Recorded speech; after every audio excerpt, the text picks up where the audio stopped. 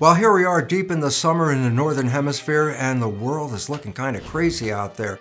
When you look on the internet or read the newspaper or watch the TV news, you start to see there's an upheaval going around this planet. Well, it's not a coincidence that all of this is happening right now for a simple reason. Human civilization has precipitated what is called the sixth mass extinction of life. We've undermined the web of life so much that we cannot support ourselves in this world. We're going extinct because of our behavior. And I go, well, what does that mean? I said, well, when you look at the world, there are two ways you can look at it, and especially the way I perceive it. Because one way, I'm a citizen of the world. And when I look at the news, it's like, oh my God, I can't believe the craziness that we're experiencing. And yet, on the other hand, if I put my white lab coat on, become the scientist, and stand back and go, wow, everything is right on schedule. Everything is happening just right. And you go, how can you get these two different opinions? The answer is this. Science says we're facing a mass extinction. Human civilization has to recreate itself.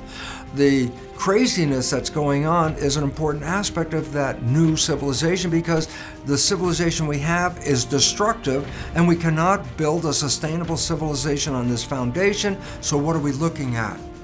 A destruction of an existing civilization and a simultaneous creation of a new thrivable future. You probably have heard before the understanding that there's no such thing as a news story.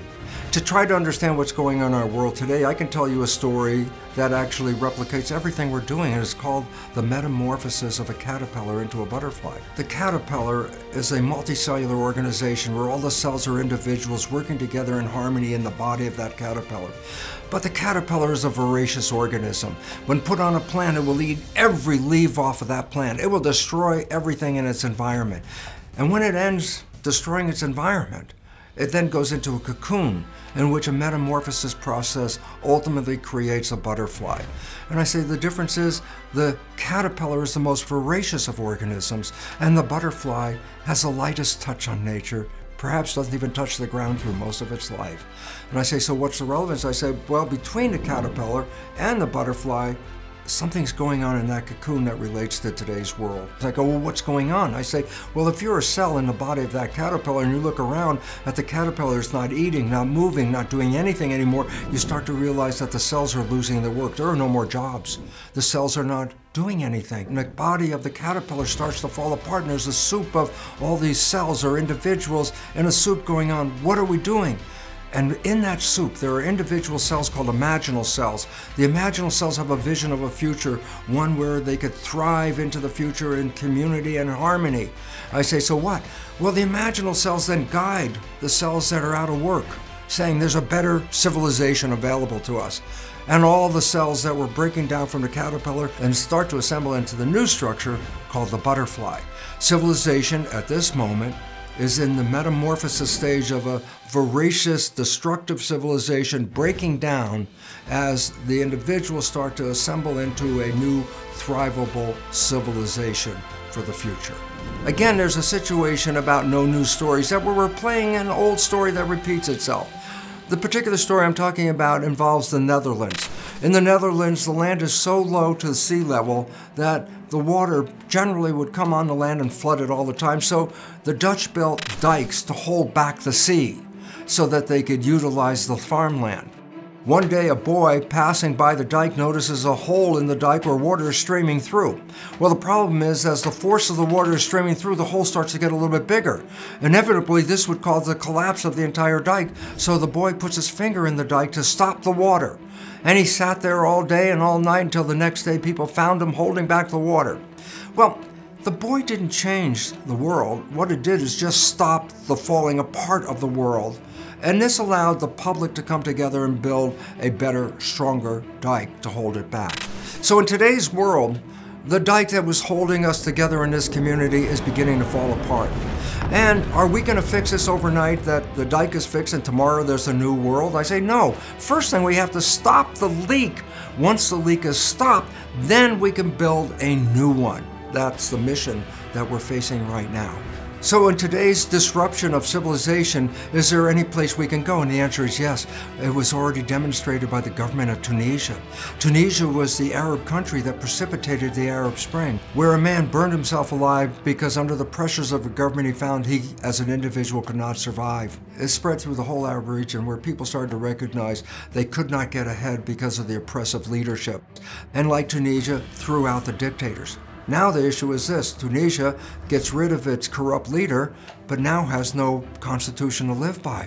And so the prevailing parliament comes together to create a new constitution. And it failed day after day for a simple reason: because the polarized factors in the parliament kept fighting over their disagreements. And then everything changed on a very important day, and that was an election day. And I say, what was relevant? Because this is the first time women were introduced to the parliament. And with the attitude of women, the whole outcome of the parliament changed. Because the women said, why should we waste our time focusing on what we disagree on? We should first put together a government based on the things we do agree on. Rather than working on the disparities, coming together in unity led to the most effective and profound constitution of any country on this planet. So effective that the Nobel Prize was given to Tunisia for the creation of the most humanitarian form of constitution in the world. So as I close, I just want to leave one very important point. It's a choice. I could wear my citizen hat and go out there and go, freak myself out, interfere in my immune system with all the stresses. Or I could sit back and go, yeah, it's unfortunate, but it's necessary. Because without it, we will not evolve into the future. We must build a better system at the expense of taking down the system that is causing the problem. This is the most important step in the survival of human civilization. And that rather than focusing on the caterpillar, the voracious organism that's dying, it's time for us to put our energy into the organism that's being born. And that is the butterfly version of human civilization, where humans have the lightest touch on the planet and can support our environment rather than undermining it. So, yeah, I'm not going to change the world, just because I said that, but perhaps I can change your perception just enough to stop focusing on the negative, because as we know in biology, the stress from that is actually enough to give you any disease, and stress can kill you because 90% of illness on this planet is from stress. And if you look at the world, you can see why the planet has a healthcare crisis on its hands. It's time to let go of the stress.